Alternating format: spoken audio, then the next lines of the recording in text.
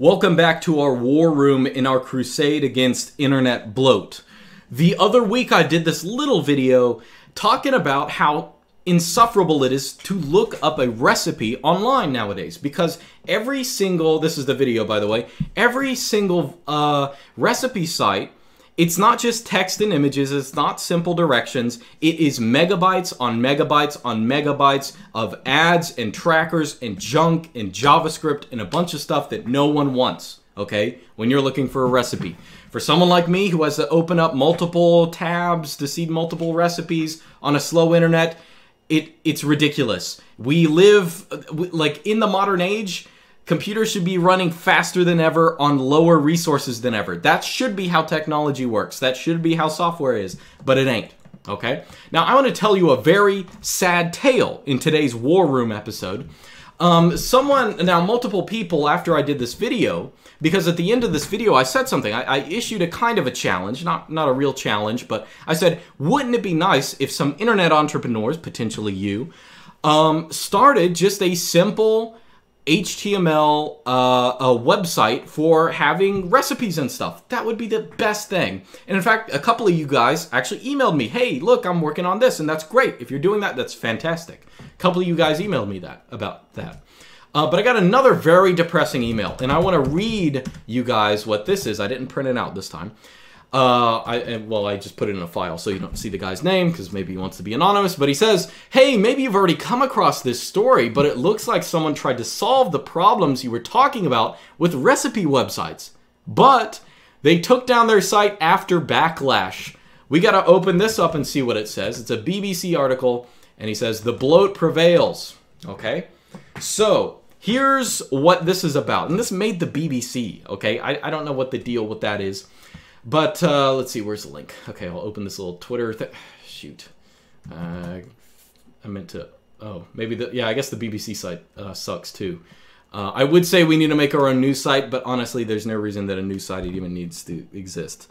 So what this article says is basically there's this guy who posted on Twitter, hey, I'm going to make a recipe site without trash. Like, you can see the recipes you want. Well, we'll just read it. Some personal news.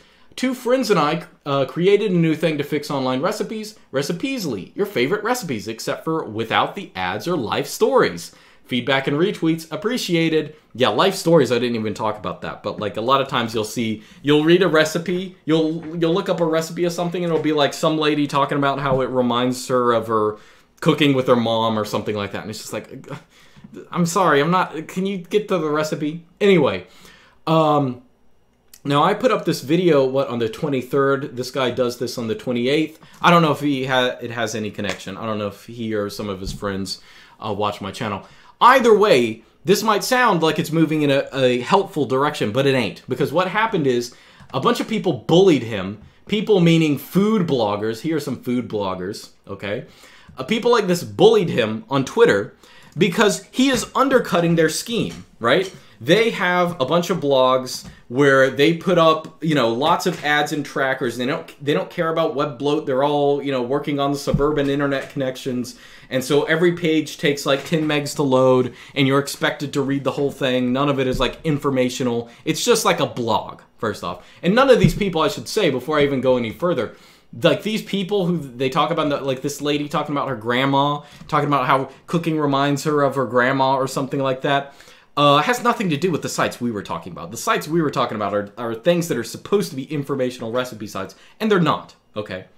But either way, this guy, whenever you're in an entrepreneurial state, whenever you're doing something for the world, whenever you're like making things more efficient, starting a business, something like that, you are, by definition, in doing most people good, you are going to be undercutting other people.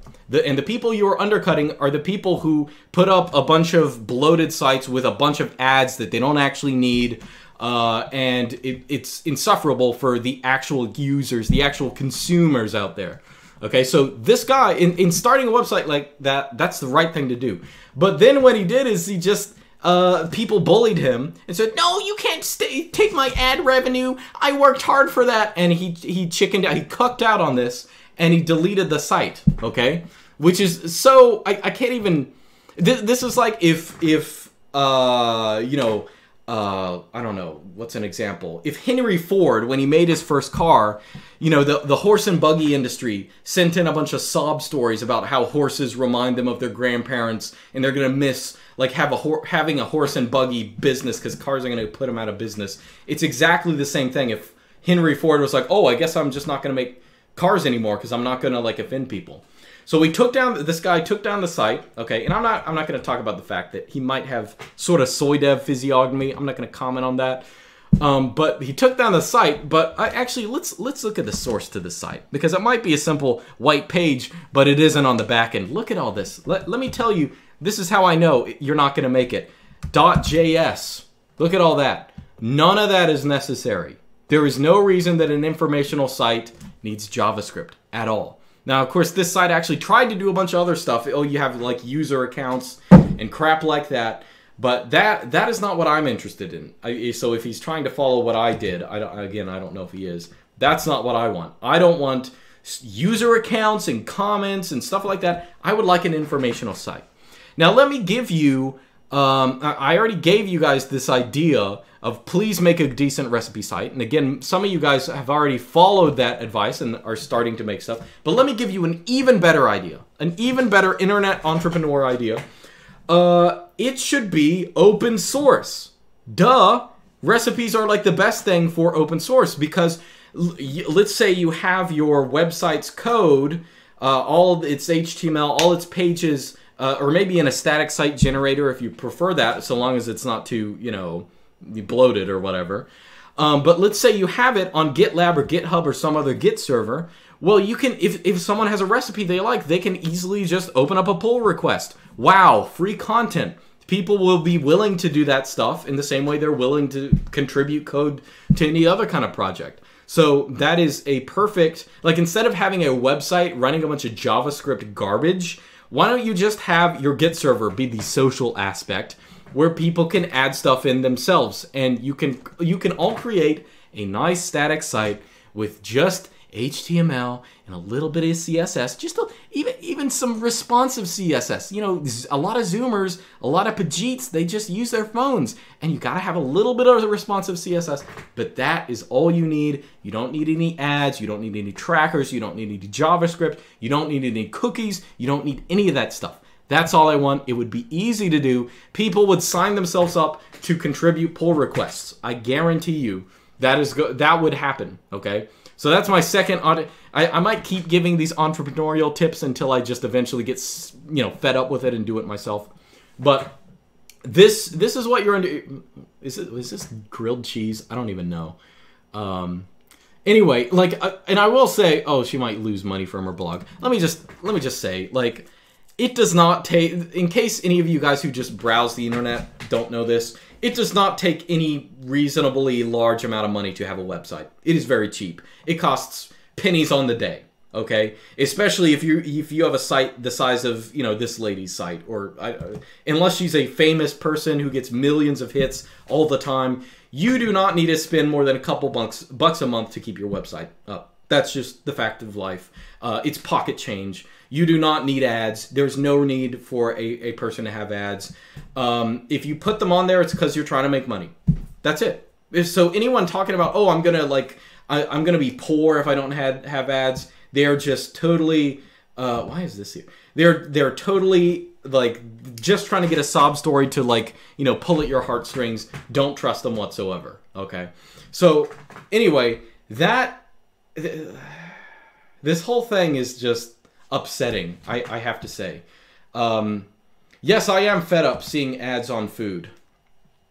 The whole thing is just upsetting because the resources to have...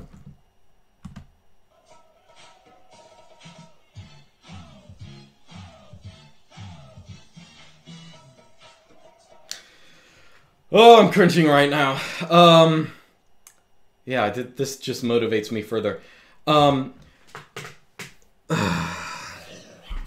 Just do it, okay? Just do it. Like, There's no reason we should have to put up with any of this. We have the computing power. We have people who can write the recipes. We have people who are willing to write the recipes. And guess what? You don't need a bunch of ads to put your recipes online, because people write entire operating systems because they want to, because they're schizophrenic and God told them to. Okay? So you don't need this like stupid economic incentive.